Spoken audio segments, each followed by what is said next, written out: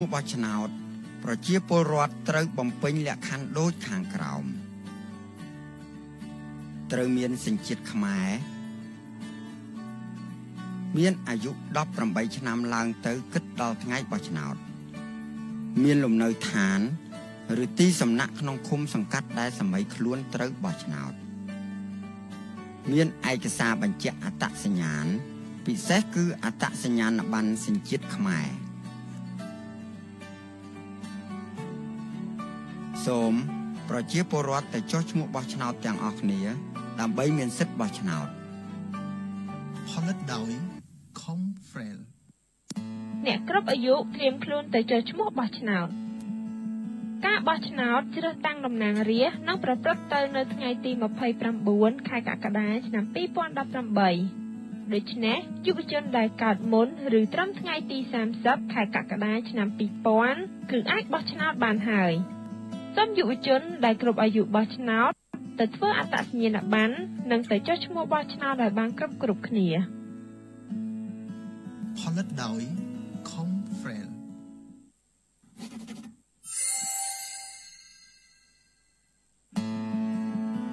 ដើម្បីបញ្ជាក់លក្ខខណ្ឌទីលំនៅឬទីសំណាក់ក្នុងការចុះឈ្មោះបោះឆ្នោតប្រជាពលរដ្ឋត្រូវបង្ហាញអត្តសញ្ញាណប័ណ្ណសញ្ជាតិខ្មែរនៅចំពោះមុខក្រុមអ្នកចុះឈ្មោះបោះឆ្នោតប៉ុន្តែក្នុងករណីប្រជាពលរដ្ឋមានទីលំនៅឬទីសំណាក់ផ្សេងពីទីលំនៅឬទីសំណាក់ដែលចុះក្នុងអត្តសញ្ញាណប័ណ្ណសញ្ជាតិខ្មែរប្រជាពលរដ្ឋត្រូវនាំមកជាមួយនៅសៀវភៅស្នាក់នៅឬសៀវភៅគ្រួសារច្បាប់ដើមតែបើប្រជាពលរដ្ឋមិនទាន់មានសៀវភៅស្នាក់នៅឬសៀវភៅគ្រួសារនៅឡើយទេប្រជាពលរដ្ឋអាចស្នើសុំលិខិតបញ្ជាក់ទីលំនៅពីអាជ្ញាធរឃុំសង្កាត់ផលិតដោយ Comfrel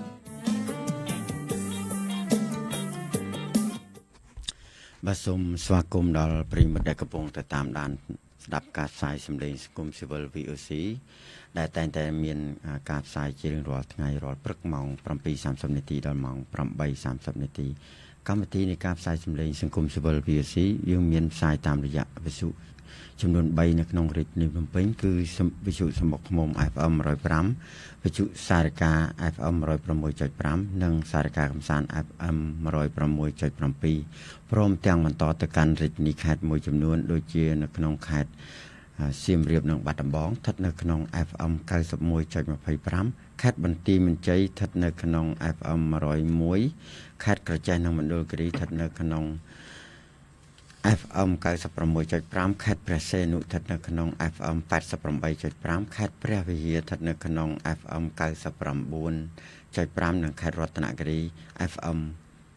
101.75 ផងដែរបាទលោកស្រីយទីមន្ត្រីក៏សូមជម្រាបថាកម្មវិធីរៀងរាល់ថ្ងៃពុធគឺជាកម្មវិធីសិទ្ធិមនុស្សដែលរៀបចំដោយសមាគមអាត់ហុកសហការជាមួយអង្គការ Comfrel និងអង្គការសមាគមមួយចំនួននៅក្នុងព្រះរាជាណាចក្រកម្ពុជាហើយថ្ងៃនេះផងដែរគឺថ្ងៃពុធទី6ខែកញ្ញាយើងបានលើកប្រធានបទផលប៉ះពាល់នៃការបណ្ដឹងចេញហើយខ្ញុំបាទនាងសវណ្ណជាអ្នកសម្របសម្រួលផងដែរក៏សូមជម្រាបជូនផងដែរគឺថាការចុះឈ្មោះបោះឆ្នោតឆ្នាំ2017នេះគឺថាយើងចាប់ផ្ដើមតាំងពីថ្ងៃ1ខែកញ្ញាខែ9រហូតបញ្ចប់នៅថ្ងៃទី9ខែវិច្ឆិកាឆ្នាំ2017ដូច្នេះសូមប្រជាពលរដ្ឋដែលលោកមិនទាន់បានចុះឈ្មោះកាលពីឆ្នាំបោះឆ្នោតជ្រើសក្រុមប្រឹក្សាឃុំសង្កាត់ហ្នឹងគឺថាសូមអញ្ជើញទៅចុះឈ្មោះហើយអ្នកដែលបានចុះហើយតែចង់ផ្លាស់ប្ដូរកន្លែងបោះឆ្នោតហ្នឹងក៏អាចទៅចុះដែរគឺថាបើសិនជាឧទាហរណ៍ថាលោកធ្លាប់ចុះនៅខេត្តហើយឥឡូវចង់មកចុះនៅភ្នំពេញវិញឬក៏ធ្លាប់ចុះនៅភ្នំពេញចង់ទៅចុះនៅខេត្តបោះនៅខេត្តវិញលោកអាចទៅចុះឈ្មោះហើយនឹងជម្រាបការនេះទៅអ្នកចុះឈ្មោះទៅឬក៏ខាងក្រុមចុះឈ្មោះឬក៏ក្រុមប្រឹក្សាឃុំសង្កាត់ដើម្បីគេជួយសម្រួលនៅដំណើរការនៃការចុះឈ្មោះនេះផងដែរហើយសម្រាប់អ្នកដែលមានឈ្មោះក៏សូមអញ្ជើញទៅពិនិត្យឈ្មោះរបស់ខ្លួនពីព្រោះការបិទបញ្ជីឈ្មោះបោះឆ្នោតចាស់ហ្នឹងគឺចុងក្រោយហ្នឹងគេបានបិទដើម្បីឲ្យយើងបានទៅមើលថាតើឈ្មោះយើងដែលពីមុនហ្នឹងមានការខុសទេបើខុសយើងអាចកែសម្រួលឬក៏ មើលពិនិត្យមើលថាទាំងអក្ខរាវិរុទ្ធឬក៏ថ្ងៃខែឆ្នាំកំណើតហ្នឹងមានកំហុសឆ្គងឬយ៉ាងណាដូច្នេះផងដែរក៏សូមវិលមកចូលនៅក្នុងកម្មប្រធានបទយើងវិញដែលយើងមានវាគ្មិនពីររូបគឺទី1គឺលោកឡាត់គីប្រធានផ្នែកដីធ្លីនិងធនធានធម្មជាតិនៃសមាគមអាត់ហុកហើយទី2គឺលោកសៀភិរមនាយកប្រតិបត្តិនៃអង្គការ HRTF ផងដែរសិទ្ធិលំនៅឋានតែលោកបានមានវត្តមាននៅក្នុងបន្ទប់ហើយខ្ញុំបាទនាងសវណ្ណជាអ្នកសម្របសម្រួលក្នុងកម្មវិធីនេះសូមជំរាបសួរទាំងអស់គ្នាប៉ុណ្ណឹងបាទសូមបញ្ជាក់ថាកម្មវិធីយើងក្នុងពេលជាមួយគ្នាទាំងវិទ្យុភ្នំពេញនៅក្នុងនឹងបណ្ដាខេត្តហ្នឹងក៏មានការ live ផ្ទាល់តាម Facebook page របស់ Comfrel ដែរគឺថាលោកស្រីអាចចូលទៅកាន់ Facebook របស់ខ្លួនហើយ search រកពាក្យ Comfrel ដោយវាអក្សរ COMFREL លោកស្រីនឹងឃើញការផ្សាយផ្ទាល់ហើយបើសិនជាលោកស្រីពិបាកក្នុងការចុចទូរស័ព្ទចូលនឹងអាចមានជាសំណួរមកកាន់កម្មវិធីយើងនឹងអាចច្បិចយកសំណួរណាដែលមានសារៈសំខាន់ឬក៏ពាក់ព័ន្ធទៅនឹងប្រធានបទយើងនឹងបកគលជូនទៅលោកវិក្មិនទាំងពីរអាចបកស្រាយហើយក្នុងកម្មវិធីយើងក៏មានប្រព័ន្ធទូរស័ព្ទ3ខ្សែដែរគឺថាខ្សែ012 43 34 37ខ្សែ015 72 41 71និងខ្សែ016 54 4398លេខទូរស័ព្ទនេះយើងក៏បានប៉ុស្តិ៍នៅក្នុង Facebook Live ដែរគឺថាលោកស្រីបើសិនជាស្ដាប់មិនច្បាស់អាចចូលក្នុង Facebook ហ្នឹងដើម្បីមើលលេខទូរស័ព្ទជាថ្មីម្ដងទៀតបានបាទសូមបញ្ជាក់ផងដែរថាកន្លងមកហ្នឹងការអភិវឌ្ឍរបស់រាជរដ្ឋាភិបាលនៃប្រជាណាចក្រកម្ពុជាហ្នឹងភាគច្រើនឃើញថាមានបញ្ហាមួយចំនួនពាក់ព័ន្ធទៅនឹងជាមួយប្រជាពលរដ្ឋពាក់ព័ន្ធទៅលំនៅឋានឬក៏បញ្ហាប៉ះពាល់នៃការបដិញ្ញចេញឬក៏ដំណោះស្រាយនៃការរុះរើទីលំនៅឋានរបស់ពួកគាត់ហ្នឹងដោយសារយើងឃើញថាខាងរាជរដ្ឋាភិបាលលោកមានចំណាត់ការប្រើចំណាត់ការទៅលើប្រព័ន្ធច្បាប់ឬក៏ចំណាត់ការបណ្ដេញចេញដោយបង្ខំហ្នឹងហាក់បីដូចជាមិនមានការស្រស់ស្រួលគ្នាច្បាស់លាស់យ៉ាងណានៅឡើយទេក៏ប៉ុន្តែដើម្បីឲ្យកាន់តែច្បាស់នេះនេះអ្វីដែលគ្រាន់តែខ្ញុំមើលឃើញជាទូទៅទេប៉ុន្តែយើងមិនដឹងថាការស៊ីជម្រៅយ៉ាងណាដូចនេះខាងមន្ត្រីជំនាញទាំងពីរលោកនឹងអាចពិភាក្សាជុំវិញបញ្ហានេះផងដែរបាទសូមជំរាបសួរលោកឡាត់គីផងដែរបាទជំរាបសួរបាទលោកឡាត់គីគឺជាប្រធានផ្នែកកម្មវិធីដីធ្លីនិងធនធានធម្មជាតិហើយសូមលោកអាច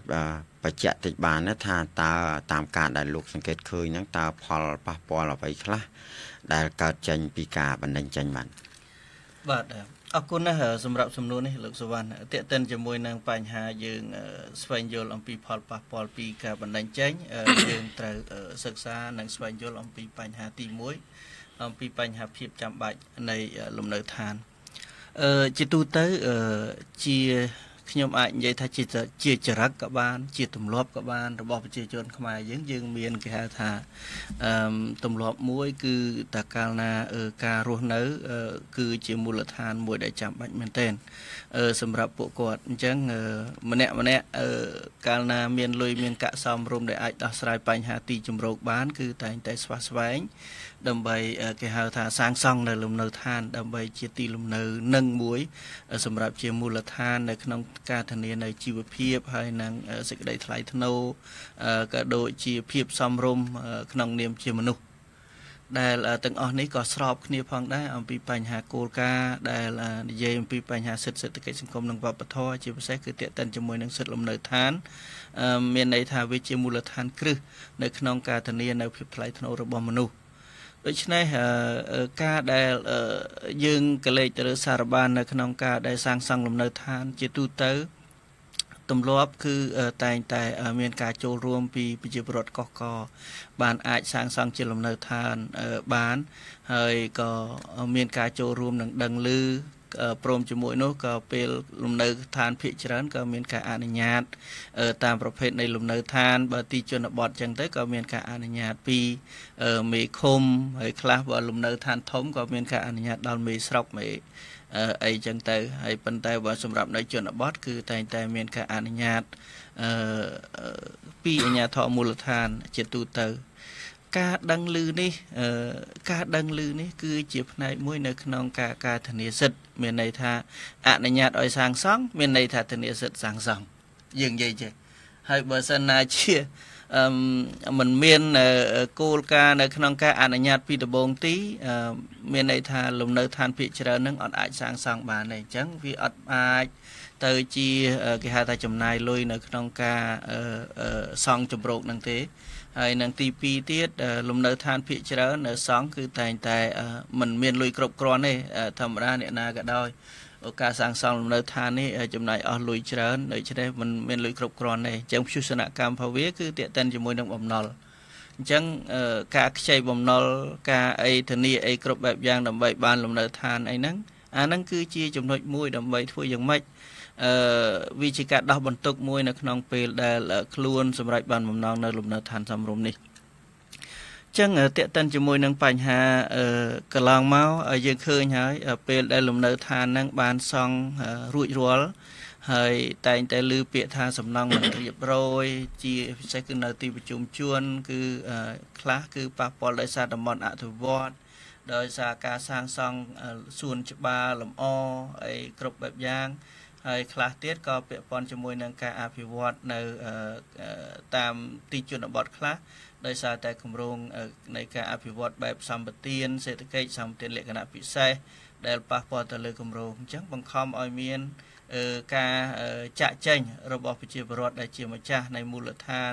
ជាម្ចាស់ផ្ទះតែម្ដងហើយទាំងអស់នេះដែលយើងមើលទៅលើទស្សនវិជ្ជាច្បាប់ធម្មតាទេទស្សនវិជ្ជាច្បាប់គឺការអភិវឌ្ឍរាជរដ្ឋាភិបាលតែងតែប្រើច្បាប់អសាមិកដែលជាមូលដ្ឋានគ្រឹះនៅក្នុងការតម្រូវការនៅក្នុងការអភិវឌ្ឍអីបែបយ៉ាងប៉ុន្តែយើងអត់បានកលេចទៅមើលនៅក្នុងច្បាប់ភូមិបាលដែលធានាសិទ្ធិរបស់ម្ចាស់លំនៅឋានទាំងអស់នោះដែលមានសិទ្ធិនៅក្នុងការទាមទារប៉ុន្តែនៅក្នុងស្មារតីច្បាប់វាជាការត្រឹមត្រូវហើយបើកាលណាយើងបកស្រាយមួយមិនឈរលើលំនៅការវិភាគឲ្យបានល្អិតល្អន់អំពីផលប៉ះពាល់ហ្នឹងទេធម្មតាបើការសាងសង់ខ្លះនៅលើដីរដ្ឋដូច្នេះវាគ្មានអាជ្ញាធរកាលណានៅក្នុងការអនុញ្ញាតប៉ុន្តែចំណុចមួយដែលខ្ញុំតែងតែធ្វើការតស៊ូមតិនឹងដើម្បីកែលម្អដើម្បីកុំឲ្យមានផលប៉ះពាល់យូរពេកផលប៉ះពាល់ច្រើនដល់ប្រជាពលរដ្ឋសហគមន៍ហេតុអីបានជាការសាងសង់ពីដំបូងមិនមានការរារាំងចំណុចមួយដែលខ្ញុំតែងតែចោទសួរពីកន្លែងហ្នឹងហើយបើមានការអនុញ្ញាតពីអាជ្ញាធរមូលដ្ឋានហេតុអីបានទៅជាសំណង់ហ្នឹងខុសច្បាប់ឬក៏មិនត្រឹមត្រូវអញ្ចឹងមានន័យថាយ៉ាងម៉េចអាជ្ញាធរមូលដ្ឋាននៅមូលដ្ឋានហ្នឹងជាភ្នែកច្រមុះបើនិយាយទៅអាជ្ញាធរឃុំគឺជាតំណាងរបស់តួអង្គរដ្ឋនៅថ្នាក់ឃុំអាជ្ញាធរស្រុកគឺតំណាងតួអង្គរដ្ឋនៅថ្នាក់ស្រុកថ្នាក់ខេត្តអីចឹងហេតុអីបានជាទាំងអស់នោះមានការអនុញ្ញាតហើយហេតុអីបានជាក្រោយពេលបណ្ដឹងចេញយកហេតុផលនៅក្នុងការមិនរៀបរយឬក៏មិនត្រូវតាមអីសំណងអីខុសច្បាប់អីចឹងជាដើមនេះជាចំណុចដែលបរិបត្តិនៅក្នុងការបកស្រាយហ្នឹងមានការពាក់ព័ន្ធគ្នាប៉ុន្តែនៅក្នុងគោលការណ៍នៅក្នុងការធានាសិទ្ធិយើងឃើញថាការប៉ះពាល់ពីការបណ្ដឹងចេញទី1គឺខ្ញុំកត់សម្គាល់ទៅលើបញ្ហាជីវភាពដោយសារតែជីវភាពនេះវាកើតឡើងដោយសារតែបំណុលហើយបំណុលហ្នឹងមិនមែនធនាគារ1 2ទេអ្នកខ្លះឃើញធនាគារដល់2 3នៅក្នុងការអនុញ្ញាតឲ្យគាត់ខ្ចីហើយដូច្នេះគាត់ត្រូវមានកាតព្វកិច្ចនៅក្នុងការសងអញ្ចឹងបើកាលណារស់នៅមានបំណុលអីអញ្ចឹងវាជារឿងមួយហើយចំណុចទី2គឺទាក់ទិនជាមួយនឹងមុខរបររបស់គាត់ដែលគាត់ប្រកបមុខរបរប្រចាំថ្ងៃមុនពេលបណ្ដឹងចេញគាត់តែងតែរកនៅចំណូលផ្គត់ផ្គង់ជីវភាពហ្នឹងស្ថិតនៅក្នុងលំដាប់មួយដែលថាអាចរស់បានមិនចាំបាច់រាជរដ្ឋាភិបាលខ្វាយខ្វល់អំពីជីវភាពរស់នៅរបស់ពួកគាត់អីចឹងហើយចំណុចមួយទៀតគឺទាក់ទិនជាមួយនឹងការសិក្សាដែលជាមូលដ្ឋានគ្រឹះរបស់កុមារដែលជាការចាំបាច់មែនទែនហើយកាលណាផ្លាស់ប្ដូរលំនៅឋានទៅនៅទីតាំងថ្មីធ្វើឲ្យការសិក្សារបស់គាត់នឹងអាចคล้ายទៅជាមានការលះបង់ការសិក្សាដោយសារតែបញ្ហាហ្នឹងហើយចំណុចមួយទៀតជាមូលដ្ឋានគ្រឹះផងដែរគឺទាក់ទិនជាមួយនឹងសុខភាព ការថែរក្សាសុខភាពអ្នកខ្លះអាចឈឺជំងឺខាងក្រៅហ្នឹងមើលអត់ឃើញទេអាចជំងឺផ្លូវចិត្តហ្នឹងអាចធ្វើឲ្យគាត់ហ្នឹងមានវិបត្តិធ្ងន់ធ្ងរអីចឹងទៅអាចคล้ายទៅជាវិបត្តិក្នុងគ្រួសារអាចកើតទៅជាបាត់រំលោភអំពើហិង្សាក្នុងគ្រួសារហ្នឹងកើតឡើងដោយជាចៃដន្យអីចឹងច្រើនដែលជាចំណុចសង្ខេបដែលខ្ញុំលើកឡើងអំពីផលប៉ះពាល់ជាអវិជ្ជមានហើយបើកាលណាផលប៉ះពាល់ដូចខ្ញុំលើកឡើងហ្នឹងវាអត់មានទេយើងក៏លេខទៅលើភាពថ្លៃថ្នូររបស់គាត់ហ្នឹងគឺវាលែងចាត់ទុកអាភាពថ្លៃថ្នូរហ្នឹងជាកត្តាសំខាន់ដែរអញ្ចឹងវាតម្រូវឲ្យយើងមានការជួយពីបញ្ហាគិតគូរទៅលើពួកគាត់អំពីបញ្ហានេះផងដែរបាទបាទអរគុណច្រើនលោកឡាត់គីផងដែរបាទជំរាបសួរលោកសៀវព្រំផងដែរបាទជំរាបសួរបាទជាទូទៅយើងឃើញថាដូចលោកឡាត់គីលោកបានលើកអញ្ចឹងគឺថាផ្នែកគំនិតរបស់ប្រជាពលរដ្ឋខ្មែរយើងទោះបីក្រយ៉ាងណាក្តីហ្នឹងគឺថា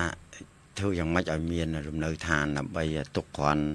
ទីជំរកសម្រាប់កូនចៅអីអញ្ចឹងទៅហើយយើងឃើញជាទូទៅហ្នឹងនៅពេលមានការអភិវឌ្ឍគម្រោងអភិវឌ្ឍទាំងនៅទីប្រជុំជនទីក្រុងឬក៏នៅជនបទហ្នឹងឃើញថា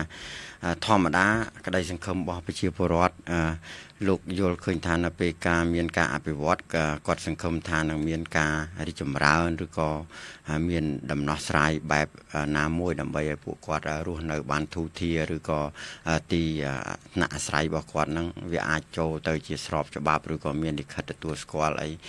ដូចលោកលាក់គីលើកអញ្ចឹងគឺថាជួនកាលគាត់នៅពីដំបូងអញ្ចឹងគឺថា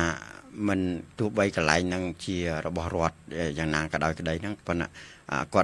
ត់ចេះតាស្នើសុំដូចថាផ្ដល់លុយផ្ដល់កាក់ធ្វើម៉េចដើម្បីឲ្យបានសាងសង់ជាជំរកសង្កសីក្តីឬក៏ថ្មក្តីហ្នឹងប៉ុន្តែនៅពេលមានការដំណោះស្រាយរុះរើឬឈូសឆាយហ្នឹងធ្វើឲ្យពួកគាត់បាត់បង់ទាំងលំនៅឋានហ្នឹងហើយបាត់បង់ទាំងទ្រព្យសម្បត្តិដែលគាត់មានតើលោកសៀវព្រំដែលលោកធ្វើកិច្ចការថ្នឹកនឹងបញ្ហានេះផងដែរតើលោកយល់ថា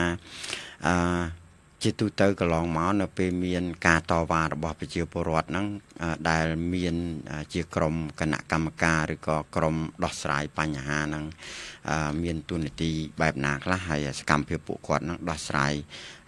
យ៉ាងម៉េចខ្លះហើយជាទូទៅយើងឃើញថាប្រជាពលរដ្ឋហើយទាំងក្រុមការងារហ្នឹងដោះស្រាយហ្នឹងអាចទទួលបានទាំងសងខាងទេឬយ៉ាងម៉េចដែរបាទ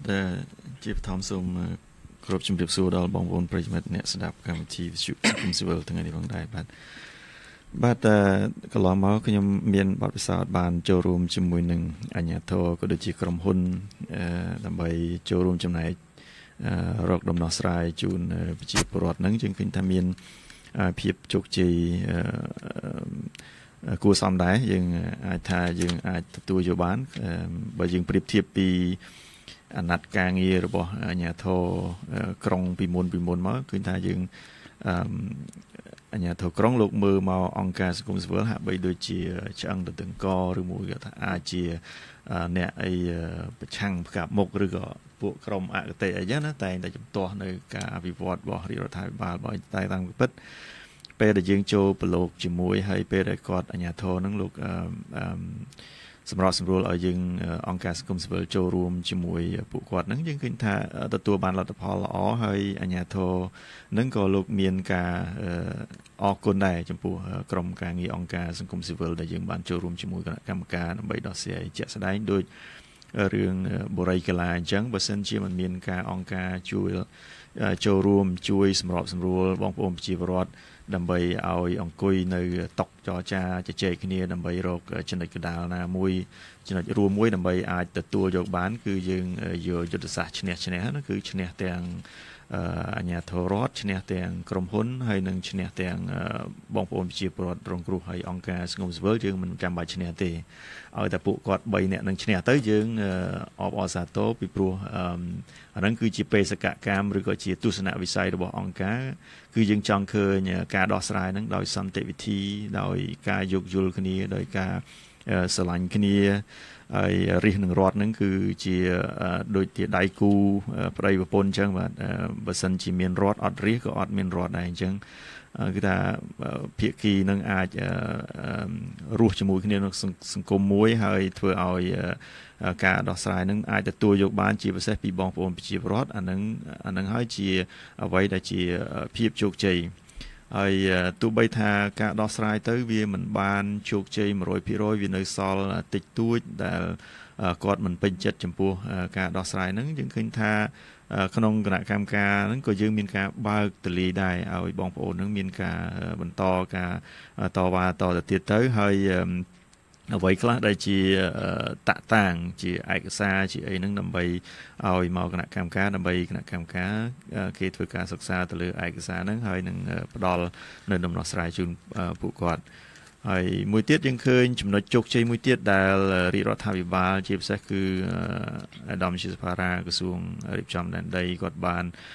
ចូលរួមចំណែកក្នុងការសម្របសម្រួលជាមួយនឹងក្រុមហ៊ុនអារ៉ាកាវ៉ារឿងអ្នកអគារបូឌិញនេះយើងឃើញទោះបីថានៅក្នុងនោះយើងមិនបានចូលរួមនៅក្នុងគណៈកម្មការរបស់ក្រសួងរបស់អីមែនក៏ប៉ុន្តែយើងក៏បានសារជួបផ្ដល់ជា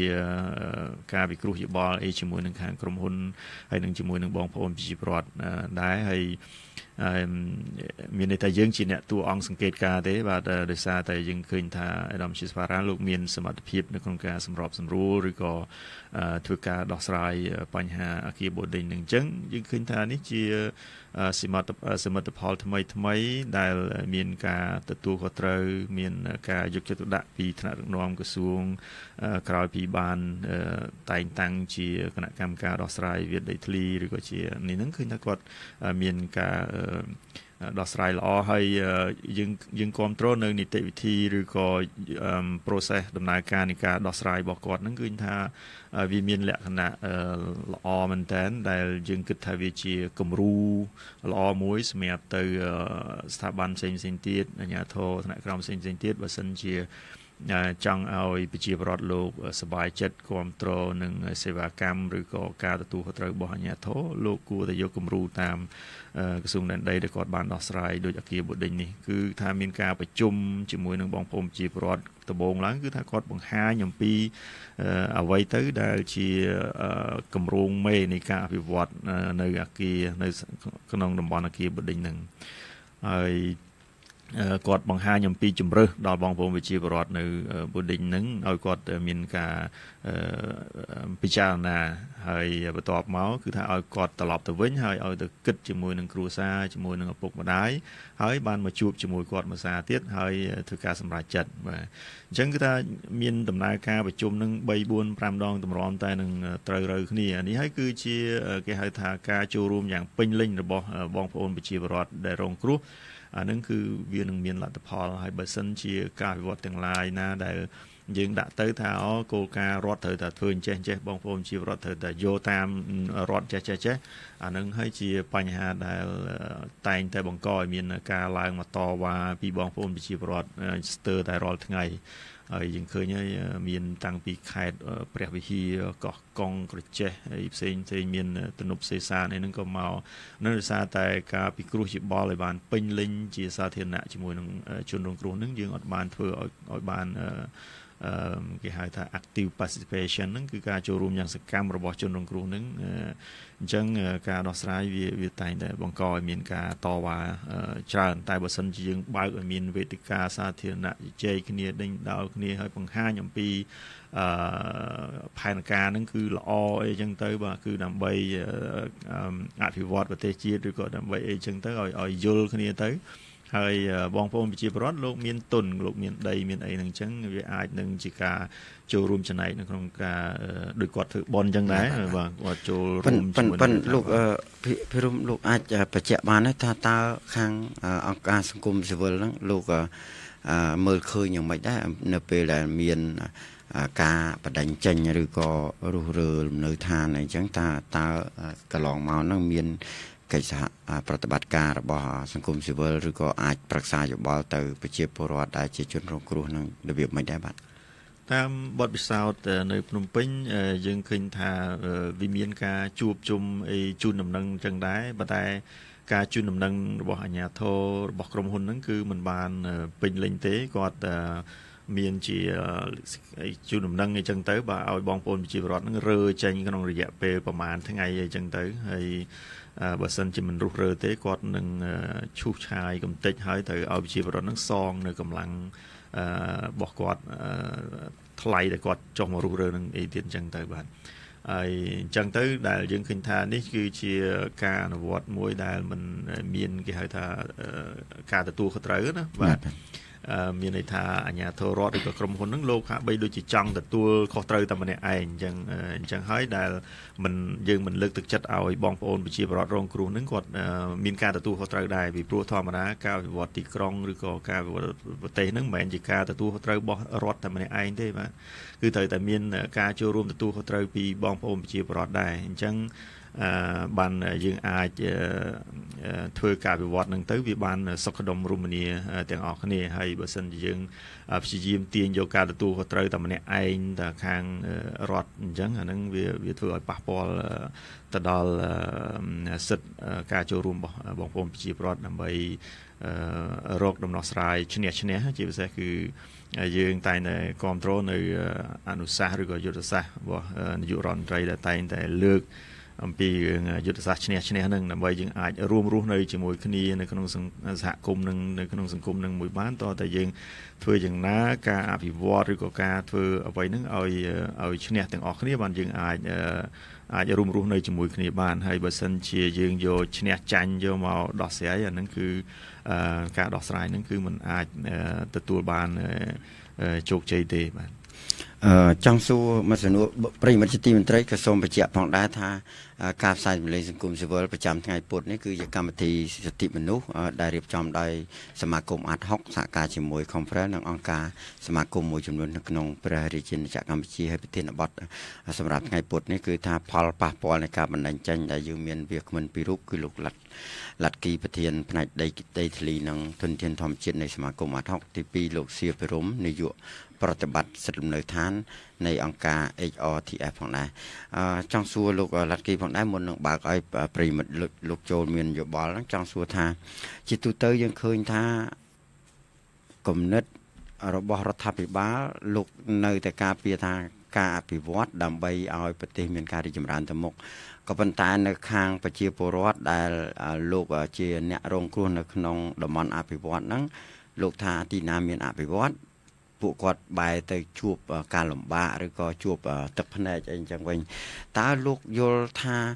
គួរតែមានដំណោះស្រាយបែបណាទេឬក៏មានជាការស្ទង់មតិឬក៏ស្វែងរកតម្រូវការប្រជាពលរដ្ឋមុនពេលធ្វើការអភិវឌ្ឍបែបណាទេដើម្បីឲ្យការអភិវឌ្ឍហ្នឹងទាំងប្រជាពលរដ្ឋដែលជាជនរងគ្រោះហ្នឹងមិនពើប្រទះនឹងការរងគ្រោះទឹកភ្នែកហ្នឹងហើយខាងរដ្ឋាភិបាលលោកក៏មានឈ្មោះល្អសម្រាប់ថែរក្សាដល់ប្រជាពលរដ្ឋរបស់ខ្លួនផងដែរបាទអរគុណលោកសវណ្ណសម្រាប់សំណួរនេះភ្ជាប់គ្នាជាមួយនឹងអ្វីដែលលោកភិរមបានលើកឡើងវាមិនខុសគ្នាទេតេតិនជាមួយនឹងបញ្ហាមួយគឺតេតិនជាមួយនឹងការកែប្រែឥរិយាបថការគិតរបស់អាជ្ញាធរមូលដ្ឋានយើងធម្មតាអាជ្ញាធរជំនាញត្រូវគិតដែរអំពីបញ្ហាថាតើយើងអភិវឌ្ឍដើម្បីនរណាធម្មតាគោលដៅនៅក្នុងការលើកផែនការអភិវឌ្ឍដើម្បីប្រជាជាតិមួយដែលមានភាពរីកចម្រើនទាំងអស់គ្នារួមចំណែកនៅក្នុងការទទួលផលពីការអភិវឌ្ឍទាំងអស់គ្នាដើម្បីកិត្តិយសនៃប្រទេសជាតិរបស់យើងទាំងអស់គ្នាអានេះជាការពិតហើយប៉ុន្តែចំណុចមួយគោលការណ៍នៅក្នុងការអភិវឌ្ឍគឺមិនមែនការអភិវឌ្ឍទាំងអស់ដើម្បីផលប្រយោជន៍រួមមានការរីកចម្រើនអាងលើហេតុផលហ្នឹងធ្វើឲ្យប្រជាពលរដ្ឋមួយក្រុមទូចឬមួយក៏ជាសហគមន៍ឬក៏ជនរងគ្រោះហ្នឹងរងទទួលផលប៉ះអវិជ្ជមានអំពីគម្រោងអភិវឌ្ឍហ្នឹងទេមានន័យថាគាត់គួរតែរីករាយនៅក្នុងការអភិវឌ្ឍដោយប្រជាពលរដ្ឋភាគច្រើនដទៃទៀតដែរហើយកិច្ចការងារនេះវាតម្រូវទី1គឺខ្ញុំឯកភាពតាមអ្វីដែលលោកភិរមបានលើកឡើងគឺមានន័យថាដំណើរការនៅក្នុងការពិភាក្សានិងការចូលរួមសម្រេចចិត្តប្រជាពលរដ្ឋមែនទែនទៅគាត់ត្រូវការយល់ដឹងហើយគាត់ត្រូវមានការជឿជាក់ទៅលើអ្វីដែលជាការអភិវឌ្ឍហ្នឹងដើម្បីផលប្រយោជន៍សង្គមហើយខ្ញុំយល់ឃើញថាបើសិនណាជាគាត់យល់ដឹងពីផលប្រយោជន៍សង្គម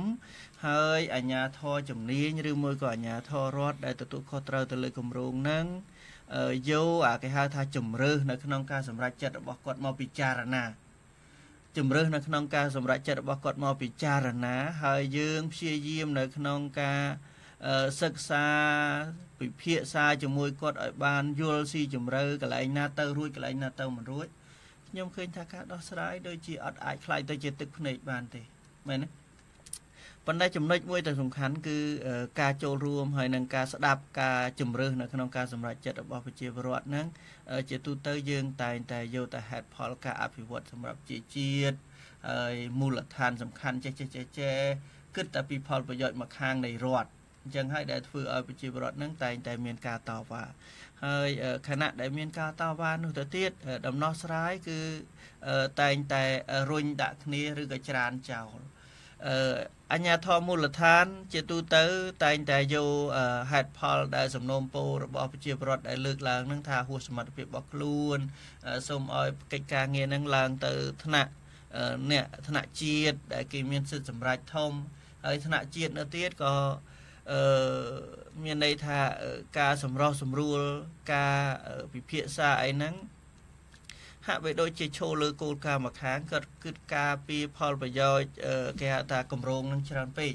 ជាជាងការអត់បានគិតគូរអំពីផលប្រយោជន៍ប្រជាពលរដ្ឋដែលរងផលប៉ះពាល់អញ្ចឹងដោះស្រាយនឹងហើយដែលជាទម្រង់មួយដែលដោះស្រាយភាគច្រើនដោះស្រាយវិវាទនឹងអត់អាចសះជានឹងគ្នាបានហើយចំណុចហ្នឹងក៏ជាកត្តាមួយវាគួបផ្សំនៅក្នុងការចូលរួមរបស់តួអង្គមួយគឺតួអង្គទី3គឺតួអង្គគេហៅថាតួអង្គអ្នកអភិវឌ្ឍឬក៏ធុរកិច្ចឬក៏ធុរជននេះហើយបើធុរជននឹងមានសម្បានចិត្តឬយល់ដឹងអំពីបញ្ហាការអភិវឌ្ឍមានសន្តានចិត្តនៅក្នុងការយោគយល់ហើយរួមចំណែកនៅក្នុងការចូលរួមនៅក្នុងការអភិវឌ្ឍដើម្បីកិត្តិយសរបស់ក្រុមហ៊ុនរបស់ខ្លួនដើម្បីអីអាហ្នឹងគឺមានន័យថាដូចជាករណីអគារសអីហ្នឹងអាហ្នឹងជាកត្តាមួយសំខាន់ជាកត្តាទី1គឺកត្តាតេតិនជាមួយនឹងតួអង្គរដ្ឋគឺក្រសួងជាកត្តាប្រឹងប្រែងមួយយើងទទួលស្គាល់ប៉ុន្តែបើសិនណាជាពុំមានឆន្ទៈសហការរួមបើកតលាយអំពីខាងភាគីក្រុមហ៊ុនទេការដោះស្រាយហ្នឹងក៏វាមិនអាចទៅរលូនដែរអញ្ចឹងយើងឃើញថាវាជាកត្តារូបផ្សំហើយភាគច្រើនដែលរឿងកើតឡើងគឺយើងឃើញថាកត្តាខាងធុរកិច្ចឬក៏ធុរជននេះតែងតែកិច្ចអត់ទទួលខុសត្រូវចំពោះការអភិវឌ្ឍរបស់ខ្លួនតែងតែដាក់ការដោះស្រាយហ្នឹងជាបន្ទុករបស់រដ្ឋហើយជាការបន្ទុករបស់រដ្ឋខ្លួនអត់ទទួលខុសត្រូវចំពោះគម្រោងខ្លួនអត់បានគិតអំពីហានិភ័យដល់ពេលប្រជាពលរដ្ឋមានការតវ៉ាទៅចុងក្រោយវាប៉ះពាល់កិត្តិយសរបស់ក្រុមហ៊ុនដដែលអញ្ចឹងខ្ញុំឃើញថាតួអង្គ3សំខាន់ដែលត្រូវទៅជែកពិភាក្សាគ្នាហើយនឹងមានន័យថាអានឹងអាចទៅជាវគ្គបង្រៀនផងមិនត្រឹមតែនិយាយភាសាទេបង្រៀនឲ្យយល់អំពីគម្រោងអភិវឌ្ឍនិយាយឲ្យយល់អំពីគម្រោងនៅក្នុងការជ្រើសរើសនិងដំណោះស្រាយដោយសន្តិវិធីហើយជាពិសេសគឺសិទ្ធិសម្រេចចិត្តរបស់សហគមន៍អានេះជាមូលដ្ឋានសំខាន់ដែលអាជ្ញាធរមូលដ្ឋានត្រូវកែប្រែមុនគេហើយទី2គឺតួអង្គនៃធុរជនត្រូវតែមានការកែប្រែនៅក្នុងការចូលរួមកុំឲ្យប៉ះពាល់ហើយសហគមន៍ជាកត្តាងាយស្រួលទេខ្ញុំថាប្រជាពលរដ្ឋភាគច្រើនគឺស្លូតត្រង់អាចនិយាយគ្នាស្ដាប់បានទេហើយបើសិនណាពិបាកស្ដាប់គ្នាដោយលោកភិរមលើកឡើងអញ្ចឹងយើងអង្គការសង្គមស៊ីវិលជាចំណែកមួយនៅក្នុងការជួយពួកគាត់ហើយយើងនឹងព្យាយាមនៅក្នុងការបញ្យល់អំពីហេតុផលផ្សេងសំខាន់គឺយកគោលការណ៍សម្រេចចិត្តរបស់គាត់នឹងមកសិក្សាឲ្យបានច្រើនអាហ្នឹងជាដំណោះស្រាយមួយសមស្របទាំងអស់គ្នាបាទបាទអរគុណច្រើនលោកឡាត់គីផងដែរបាទប្រិយមិត្តជាទីមេត្រីក្នុងគណៈនេះផងដែរយើងសូមផ្ដល់ឱកាសឲ្យប្រិយមិត្តចូលរួមសូមជម្រាបផងដែរថាកម្មវិធីយើងបានបង្កើតឡើងក្នុងគោលបំណងដើម្បីនឹងផ្សព្វផ្សាយដើម្បីអប់រំដល់ប្រជាពលរដ្ឋជាម្ចាស់ឆ្នោតម្ចាស់ប្រទេសហ្នឹងលោកយល់អំពីសិទ្ធិរបស់ខ្លួនក្នុងនាមជាប្រជាពលរដ្ឋល្អដើម្បីនឹងចូលរួមកិច្ចការងារសង្គមក៏ដូចជាជួយនៅក្នុងការតស៊ូមតិឬក៏កែប្រែនៅចំណុចណាដែលខ្វះចន្លោះដើម្បីនឹងឲ្យមានការរីកចម្រើនសមស្របតាមរបៀបត្រឹមត្រូវដូច្នេះផងដែរយើងក៏សូមជម្រាបថាប្រិយមិត្តដែលចូលរួមសូមមេត្តាលោកដែលចូលមកមានប្រសាសន៍ពាក់ព័ន្ធនឹងប្រធានបទហើយសូមនៅពេលដែលចូលគឺថាទី1គឺថាសូមសំណួរជាមុនហើយយើងនឹងឲ្យនីតិលោកអាចនិយាយមានយោបល់ខ្លះក៏ប៉ុន្តែអ្វីដែលជាយោបល់សូមឲ្យពាក់ព័ន្ធនឹងប្រធានបទកុំយកនីតិរបស់យើងដើម្បីនឹងផ្សព្វផ្សាយឬក៏ឃោសនាឲ្យគណៈបកណាមួយដូច្នេះសូម operator លោកមេតាចាក់ sport ដើម្បីនឹងផ្ដល់ឱកាសប្រិយមិត្តចូលរួមបាទ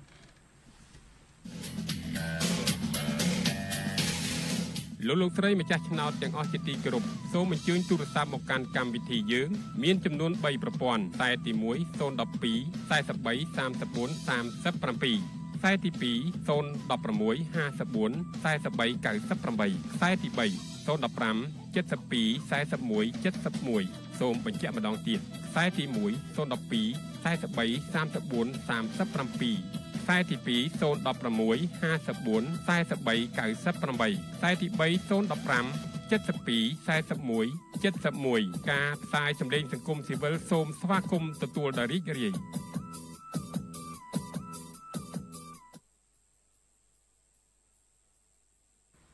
បាទជំរាបសួរដល់ប្រិយមិត្តដែលកំពុងតែតាមដានស្ដាប់ផងដែរហើយក្នុងគណៈនេះផងយើងក៏ចង់បញ្ជាក់ថាប្រិយមិត្តដែលចូលរួមមកសូមផ្ដល់ជាសំណួរហើយយើងនឹងយកសំណួរមួយវគ្គម្ដងដើម្បីនឹងឲ្យវាគ្មិនលោកបកស្រាយដូច្នេះខាងនេះយើងបានខាងខ្សែ012បានភ្ជាប់ហើយសូមលោកអញ្ជើញចូលរួមហើយប្រាប់ឈ្មោះមកពីខាងណាបានដែរលោកជំរាបសួរខាង012ឈ្មោះអីមកពីខាងណាបានបាទជំរាបសួរលោកនាងសវណ្ណហើយជំរាបសួរដល់លោកលាក់ទីនិងលោកជាបរមបាទលោកឈ្មោះអីដែរបាទខ្ញុំឈ្មោះវិសាលទៅពីខេត្តកំពង់ចាមបាទលោកវិសាលចេញមានប្រសាសន៍បាទអាចលើកជាសំណួរសិនសូមបើសិនជាអាចសូមឲ្យអាឡូលោកវិសាលបើសិនជាអាចឲ្យជាសំណួរមុនសិនបាទណាបាទហ្នឹងហើយខ្ញុំចូលចិត្តឲ្យរឿងគ្រប់ទៅតាមប្រធានបទហ្នឹងណាបាទខ្ញុំសួរទៅកាន់លោកវាគ្មិនយើងទាំងពីរនាក់ធ្លាប់ដឹងខ្ញុំហើយខ្ញុំតែងតែចង់បានអ្វីដែលស្ថិតនៅក្នុងការគ្រប់សិទ្ធិមនុស្សអញ្ចឹងខ្ញុំចង់សួរទៅកាន់លោកទាំងពីរថាតើកិច្ចព្រមព្រៀងទីក្រុងប៉ារីសដែលបានចែងថាឲ្យប្រទេសកម្ពុជាដើរទៅលើលទ្ធិប្រជាធិបតេយ្យសេរីពហុបកនិងមានការគោរពសិទ្ធិមនុស្សបើសិនជាប្រទេសកម្ពុជាយើង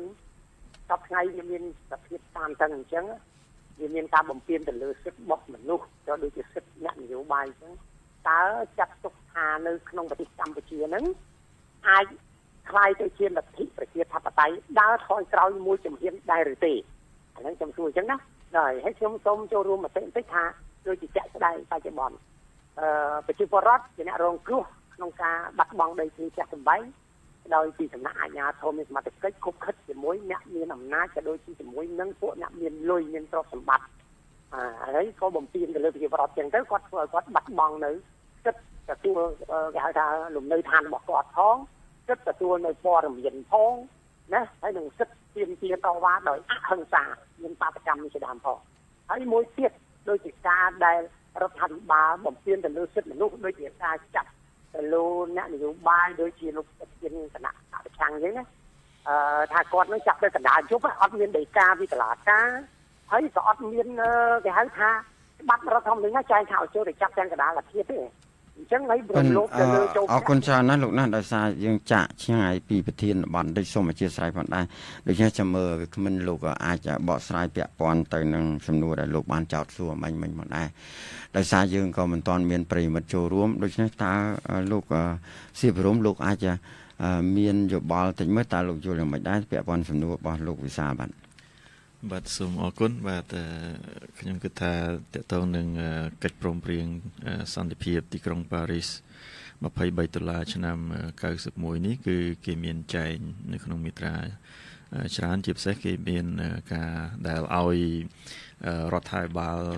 ទាំងអស់ហ្នឹងគឺតែជំរុញឲ្យរដ្ឋាភិបាលកម្ពុជាយើងនៅពេលដែលបង្កើតហ្នឹងគឺត្រូវតែមានការគោរពសិទ្ធិមនុស្សហើយនឹងអនុវត្តនៅគោលការណ៍លទ្ធិប្រជាធិបតេយ្យពីព្រោះគេយល់ថាគេ18ប្រទេសហ្នឹងដើម្បីជួយឲ្យប្រជាពលរដ្ឋកម្ពុជាហ្នឹងអាចរស់រានមានជីវិតមានសេដ្ឋកិច្ចមានការរស់នៅនឹងថ្លៃថ្នូរបានហ្នឹងគឺថាទាល់តែអនុវត្តនៅលទ្ធិប្រជាធិបតេយ្យបើសិនជាយើងមិនអនុវត្តនៅគោលការណ៍លទ្ធិប្រជាធិបតេយ្យទេប្រជាពលរដ្ឋនឹងមានបញ្ហាភាពក្រីក្រនឹងខ្លាំងក្លាណាស់ដោយសារតែយើងមិនអាចនាំទំនិញទៅលក់នៅក្នុងប្រទេសស្តង់ដារដែលប្រជាធិបតេយ្យដែលគេមានទីផ្សារធំហើយគេឲ្យប្រទេសទាំងអស់ដែលនាំទៅនឹងត្រូវតែមានការធ្វើយ៉ាងណាឲ្យប្រជាពលរដ្ឋនឹងមាន លទ្ធភាពចូលរួមជាមួយនឹងរាជរដ្ឋាភិបាលក្នុងការវិវត្តអញ្ចឹងបើសិនជាយើងធ្វើអ្វីដែលប្រជាដូចជាកូរ៉េខាងជើងអីអញ្ចឹងដែលអញ្ចឹងយើងឃើញហើយប្រជាពលរដ្ឋកូរ៉េហ្នឹងគឺថាជួបការលំបាកខ្លាំងណាស់ហើយមានតែបុគ្គលដែលដឹកនាំរដ្ឋនឹងទេមិនអាចនឹងឲ្យប្រជាពលរដ្ឋរាប់លានអ្នកហ្នឹងមានសេចក្តីសុខបានទេអញ្ចឹងហើយបានជានៅលើពិភពលោកនេះហើយជាពិសេសគឺសមាជិកទាំង18ប្រទេសដែលបានគៀងគរគ្នាបង្កើតឲ្យមានកិច្ចព្រមព្រៀងទីក្រុងប៉ារីសនេះគឺគេចង់ឲ្យប្រជាពលរដ្ឋទាំងអស់ហ្នឹងកុំឲ្យមានការលំបាកវេទនារត់អន្តោប្រវេសន៍ទៅជ្រកកោនប្រទេសផ្សេងៗដើម្បីរកការងារធ្វើដើម្បីសិទ្ធិរស់រានមានជីវិតអញ្ចឹងហើយបានជាគេបង្កើតកិច្ចព្រមព្រៀងនេះឡើងដើម្បីឲ្យរដ្ឋមួយហ្នឹងមានការទទួលខុសត្រូវចំពោះប្រជាពលរដ្ឋខ្លួនឯងហ្នឹងគឺថាត្រូវតែគោរពសិទ្ធិប្រជាពលរដ្ឋរបស់ខ្លួនដើម្បីឲ្យមានសេរីភាពមានសិទ្ធិរស់រានហើយសិទ្ធិរកស៊ីអីហ្នឹងឲ្យបាននៅជាមួយគ្នាហើយតើតើនឹងសំណួរមួយទៀតដែរដែលលោកវិសាលនិយាយអំពីការបណ្ដេញចេញការអីនេះបាទជាការពិតហើយអាហ្នឹងក៏នៅតែរដ្ឋលោកថាលោកដើម្បីអភិវឌ្ឍប្រទេសជាតិអញ្ចឹងលោកត្រូវតែធ្វើការបណ្ដេញចេញប្រជាពលរដ្ឋដែលរស់នៅដោយខុសច្បាប់អីអញ្ចឹងអាហ្នឹងប៉ុន្តែដូចលោកលាក់គីលើកពីខាងដើមអញ្ចឹងនៅពេលដែលប្រជាពលរដ្ឋចូលទៅរស់នៅទីកន្លែងមួយដែលមិនសមរម្យហ្នឹងហើយមានការទទួលស្គាល់ពីអាជ្ញាធររហូតដល់បង្កើតទៅជាភូមិករមានធ្វើបានបោះឆ្នោតឲ្យគាត់មានបានស្នាក់នៅមានអីគ្រប់បែបយ៉ាងទាំងអស់ហ្នឹងហើយគឺមានន័យថាទទួលស្គាល់សិទ្ធិរបស់គាត់ហើយបាទមានន័យថាឲ្យសិទ្ធិរបស់គាត់រស់រាននៅកន្លែងហ្នឹងបានហើយអញ្ចឹងនៅពេលដែលរដ្ឋធ្វើការវិវត្តត្រូវការយកទីតាំងនោះដើម្បីធ្វើការវិវត្តជាហេដ្ឋារចនាសម្ព័ន្ធសាធារណៈអីផ្សេងៗហ្នឹងគឺថារដ្ឋត្រូវតែគិតគូរអំពីមនុស្សភាគតិចហ្នឹងបាទដែលគាត់រស់នៅហ្នឹងហើយពីព្រោះថាភាគច្រើនយើងអាចគិតគូរបានហេតុអីបានជាភាគតិចមួយក្រុមតូចហ្នឹងយើងមិនអាចរួមបញ្ចូលគាត់ដើម្បីឲ្យគាត់រស់នៅឲ្យមានសេចក្តីសុខក្នុងរមនាជាមួយគ្នាជាមួយនឹងការអភិវឌ្ឍហ្នឹងផងបាទ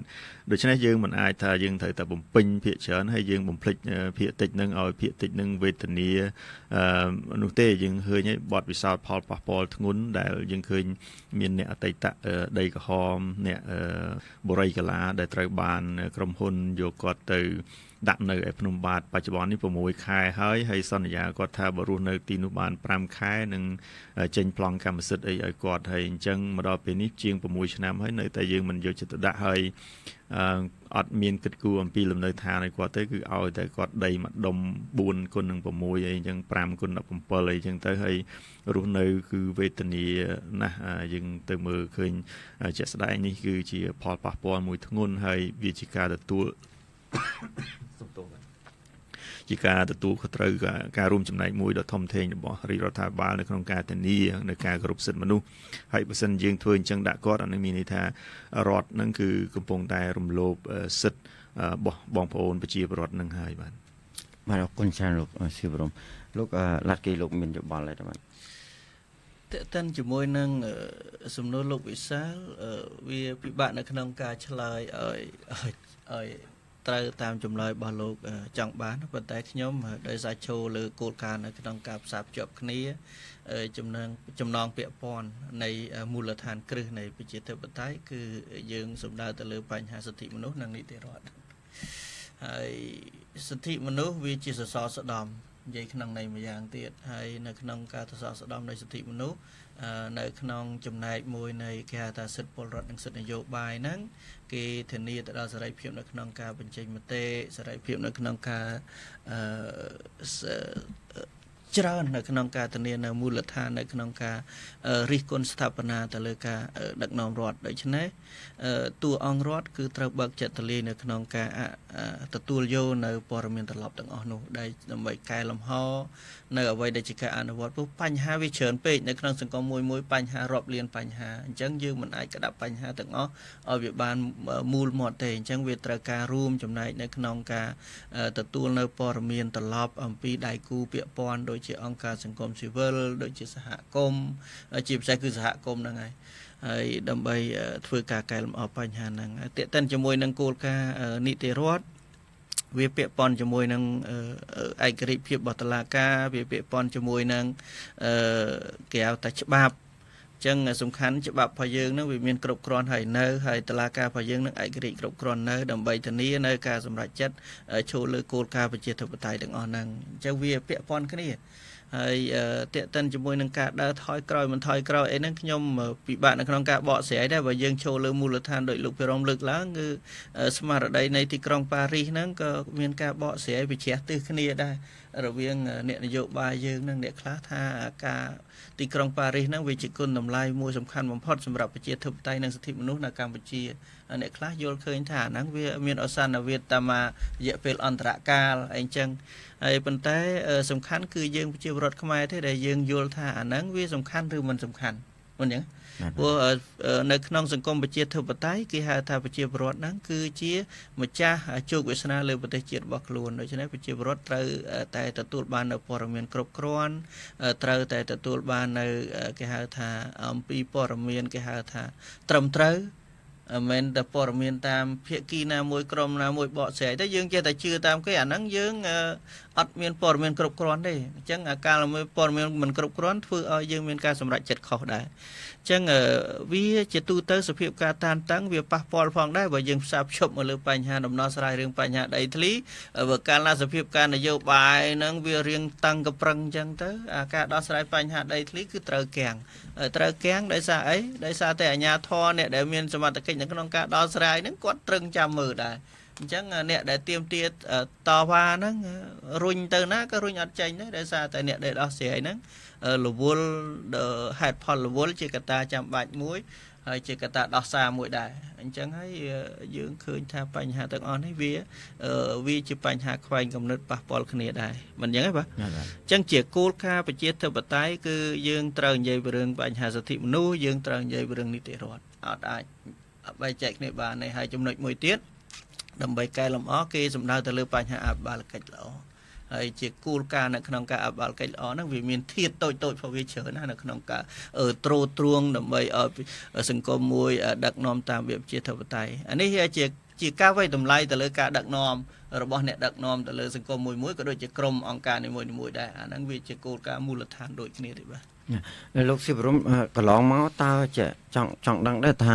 កន្លងមកនៅពេលដែលប្រជាពលរដ្ឋលោកទទួលរងនៅការបដិញ្ញចេញទៅអ្នកខ្លះក៏បានសំណងសំរុំអាចទៅទិញផ្ទះឬក៏ទៅសាងសង់លំនៅឋានបានប៉ុន្តែអ្នកខ្លះទៀតក្រោយពីបដិញ្ញចេញទៅដោយសារគាត់ដូចជាមិនចុះសម្រុងគ្នាអីយ៉ាងម៉េចទៅហើយក៏គាត់ទៅអាចបាត់ខ្សែរយៈឬក៏យ៉ាងម៉េចដែរហើយតើជីវភាពរបស់គាត់ហ្នឹងមានការតាមដានពីអាជ្ញាធរទេតើកូនរបស់គាត់ហ្នឹងអ្នកដែលមានកូនចៅហ្នឹងតើផ្លាស់ទៅកន្លែងថ្មីហ្នឹងការសិក្សាគាត់យ៉ាងម៉េចតើប្រព័ន្ធហ្នឹងមានការរៀបចំជារចនាសម្ព័ន្ធឲ្យដើម្បីនឹងជួយទ្រទ្រង់ទាំងជីវភាពទាំងសុវត្ថិភាពពួកគាត់យ៉ាងម៉េចដែរបាទបាទយើងមើលបទពិសោធន៍ជាក់ស្ដែងហើយដូចតៃតៈអ្នកដីក្រហមឬក៏អ្នកបរិយាកីឡាអ្នកបឹងកក់អីហ្នឹងបាទពេលដែលគាត់ទទួលសំណងដែលជាការបង្ខំណាតែក៏ពិតទៅសំណងដែលគាត់ទទួលហ្នឹងគឺទទួលដោយបង្ខំទេដោយសារតែគេដូចដីក្រហមហ្នឹងត្រូវដេញចេញម៉ោង2ភ្លឺម៉ោងអីបោះដាក់ចូលឡានហើយដឹកយកទៅក្រៅក្រុងហើយយើងឃើញហើយ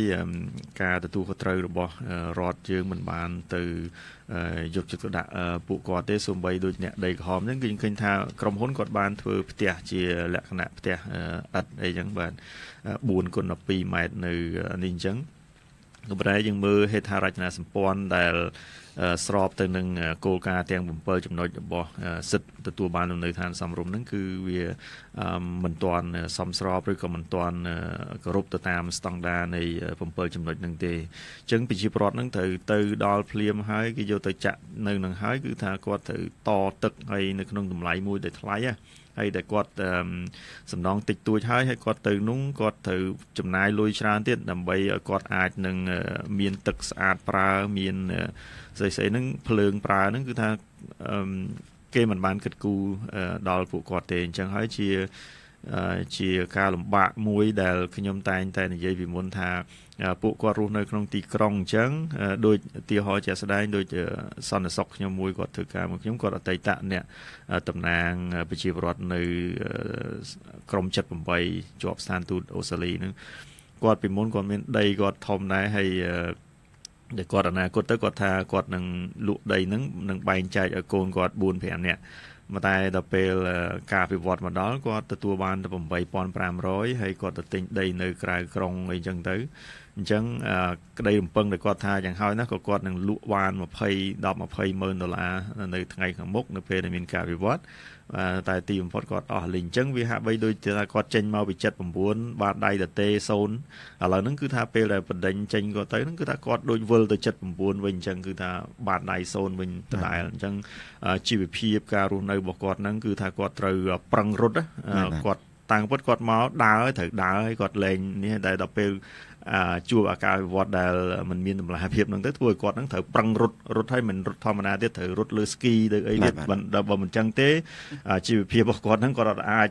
ចូលក្នុងសង្គមគេនឹងបានទេគឺថាគាត់ត្រូវជួបនឹងការលំបាកច្រើនពីមុនមកគាត់គ្រួសារគាត់ហើយនឹងប្តីហ្នឹងគាត់លក់តែបបរទេគាត់អាចចិញ្ចឹមកូនហើយអាចកូនហ្នឹងអាចមានលទ្ធភាពរៀនបានគ្រាន់បើតែដល់ពេលអភិវឌ្ឍហ្នឹងមកថាកូនទាំងអស់ហ្នឹងត្រូវចេញរកស៊ីទាំងអស់ចេញទាំងអស់មានប្រមាណសមាជិកក្នុងគ្រួសារទាំងអស់ហ្នឹងត្រូវតែចេញប្រឹងអ្នកខ្លះទៅអូសដងលក់អូសលៀសលក់គឺថាគាត់ទៅជួបការលំបាកខ្លាំងមែនតើគុណនឹង2គុណនឹង3ដងនៃអ្នកដែលគេមិនជួបនឹងការអភិវឌ្ឍហើយយើងឃើញហើយដូចពួកយើងបានទៅតាមដានមើលអំពីអ្នកដែលគេយកទៅឲ្យបដូរទៅនៅក្រៅក្រុងអញ្ចឹង20 គីឡូពីភ្នំពេញអញ្ចឹងនៅបរិយាសន្តិភាពអីគឺថាយើងទៅសួរពួកគាត់ទៅឃើញថាក្មេងៗហ្នឹងគឺថាគាត់បោះបង់ការសិក្សាចោលដោយស្វ័យប្រវត្តិតែម្ដងហើយគាត់គិតថាសាលារៀននៅទីនោះហ្នឹងគឺវាអត់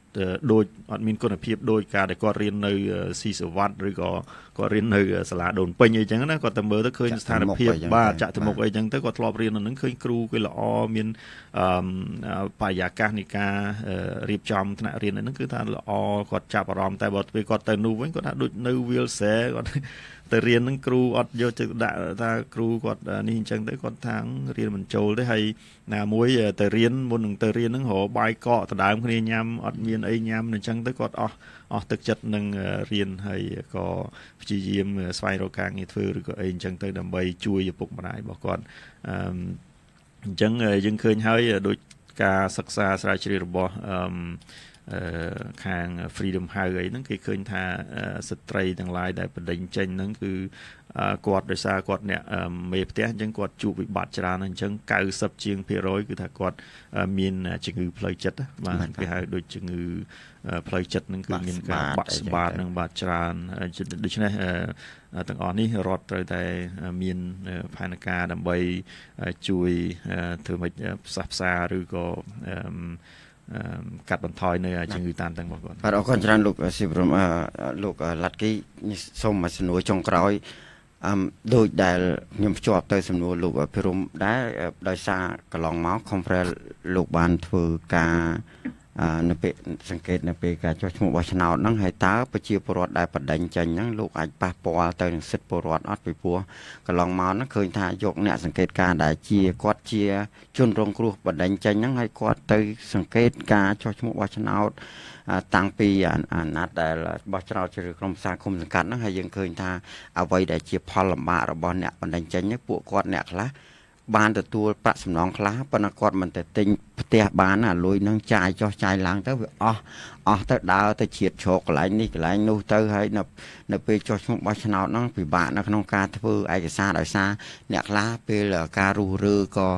ឬក៏ឈូសឆាយហ្នឹងវាបាត់ឬក៏ខូចឯកសាររបស់គាត់អស់តើជាមតិយោបល់របស់ពួកលោកផ្ទាល់ហ្នឹងដើម្បីឲ្យពួកគាត់មានសិទ្ធិជាពលរដ្ឋដើម្បីចូលរួមក្នុងកិច្ចការសង្គមបានហ្នឹងតើខាងភាគីរដ្ឋគួរតែជួយគាត់របៀបម៉េចដើម្បីឲ្យគាត់មានឯកសារឬក៏ពួកគាត់ត្រូវតែមានវិធីសាស្ត្របែបណាដើម្បីអាចចូលរួមក្នុងកិច្ចការសង្គមបានបាទអរគុណលោកសវណ្ណតេតិនជាមួយនឹងសំណួរនេះវាជា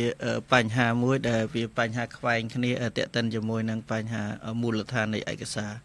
ហើយមូលដ្ឋាននៃឯកសារហ្នឹងសំខាន់ណាស់ទាំងសំអាងទៅលើបញ្ហាសិទ្ធិកាន់កាប់ដីធ្លីរបស់គាត់សិទ្ធិកាន់កាប់លំនៅឋានរបស់គាត់ជាមូលដ្ឋានគ្រឹះហើយឯកសារទាំងអស់នោះជាការទទួលស្គាល់របស់អាជ្ញាធរមូលដ្ឋានមួយដល់ពេលគាត់ទៅកន្លែងថ្មីអញ្ចឹងការគេហៅថាបែបបទរដ្ឋបាលរបស់យើងការផ្ទេរផ្ទូពីកន្លែងមួយទៅកន្លែងមួយហ្នឹងវាអត់រលូនអត់លឿនទៅតាមអ្វីដែលជាតម្រូវការចាំបាច់ដូច្នេះប៉ះពាល់នៅក្នុងការដែលគាត់ដំណើរការចោះឈ្មោះរបស់ពួកគាត់ដែរអាហ្នឹងវាជាកត្តាមួយដែលការកែសម្រួលហ្នឹងគឺយើងពិបាកដែរហើយកន្លងមកខ្ញុំក៏បានជួបច្រើនដែរក្រុមដែលជនរងគ្រោះដែលត្រូវបានផ្លាស់ទីលំនៅថ្មីខ្ញុំនិយាយចឹងចុះហើយគាត់ថាថ្មីត្បិតតែគាត់ទៅនៅកន្លែងនោះវាអត់ទាន់បាន6ខែឬក៏1ឆ្នាំអីចឹងទៅវាពិបាកណាស់នៅក្នុងការវិលត្រឡប់មកកន្លែងចាស់វិញតែបើគាត់មកចោះឈ្មោះកន្លែងចាស់មកបោះឆ្នោតកន្លែងចាស់អត់បញ្ហាទេតែសំខាន់គឺការចំណាយគេដតីគេចូលរួមបោះឆ្នោតដូចបនទៀនអញ្ចឹងវាអត់មានការចំណាយអីវិញចឹងហើយគាត់តែចំណាយពេលមួយថ្ងៃទៅបោះឆ្នោតរីករាយសប្បាយជាមួយគ្នាប៉ុន្តែគាត់វិញគឺត្រូវចំណាយទាំងសហួយធ្វើដំណើរទាំងពេលខ្លះទាំងការស្នាក់នៅទៀតដូច្នេះវាជាកត្តាមានន័យថាគាត់ពងខ្វះខាតហើយត្រូវរលុយនឹងមកចំណាយដើម្បីចោះឈ្មោះបោះឆ្នោតទៀតធ្វើឲ្យគាត់គិតថារឿងហ្នឹងទៅជាលែងសំខាន់វិញបាទហ្នឹងជាការលះបង់មួយដែលជាកត្តាសំខាន់មួយដែរហើយកត្តាទី2ខ្ញុំឃើញសង្កេតឃើញអ្នកដែលគាត់មានក្របខ័ណ្ឌខ្លះពេលខ្លះគាត់ក៏អត់ទៅចូលរួមបោះឆ្នោតដែរកត្តាមិត្តភ័ក្តិអាហ្នឹងគឺគាត់លើកឡើងការដែលគាត់ថាបើកាលណាគាត់ទៅបោះឆ្នោតសញ្ញាសួរមួយថាបោះឆ្នោតឲ្យបកណាប៉ុន្តែខ្ញុំថាផ្នែកគំនិតអស់ហ្នឹងគួរតែកែប្រែឲ្យសំខាន់បោះទៅទោះបីបោះឲ្យអ្នកណាគ្មានអ្នកណាដឹងទេមិនយ៉ាងហ្នឹងសំខាន់គឺយើងបានចលក់ដៃហ្នឹងជាសញ្ញាមួយដែលយើងបំពេញសិទ្ធិជាពលរដ្ឋនៅក្នុងការបោះឆ្នោតហើយអញ្ចឹងតេតិនជាមួយនឹងឯកសារយោងអីគ្រប់បែបយ៉ាងហ្នឹងវាមិនមានផលប៉ះពាល់សម្រាប់ប្រជាពលរដ្ឋភាគច្រើនទេប៉ុន្តែប្រជាពលរដ្ឋភាគតិចហ្នឹងមានការលំបាកហើយបើសិនណាជាយើងមិនសម្រួលទៅលើបែបបទរដ្ឋបាលហ្នឹងទេអាការលំបាកហ្នឹងធ្វើឲ្យគាត់លះបង់នៅក្នុងការសិទ្ធិចូលរួមនៅក្នុងការបោះឆ្នោតជាសិទ្ធិមូលដ្ឋានមួយសំខាន់សម្រាប់គាត់ជាពលរដ្ឋនៅក្នុងសង្គមប្រជាធិបតេយ្យបាទអរគុណច្រើនបាទប្រិយមិត្តជាទីមេត្រីដោយសារពេលវេលាយើងដល់ទីបញ្ចប់ហើយកម្មវិធីយើងក៏សូមថ្លែងអរគុណដល់ប្រិយមិត្តដែលបានតាមដានស្ដាប់និងប្រិយមិត្តដែលចូលរួមផងដែរកម្មវិធីយើងសូមអរគុណសូមជម្រាបលាបាទ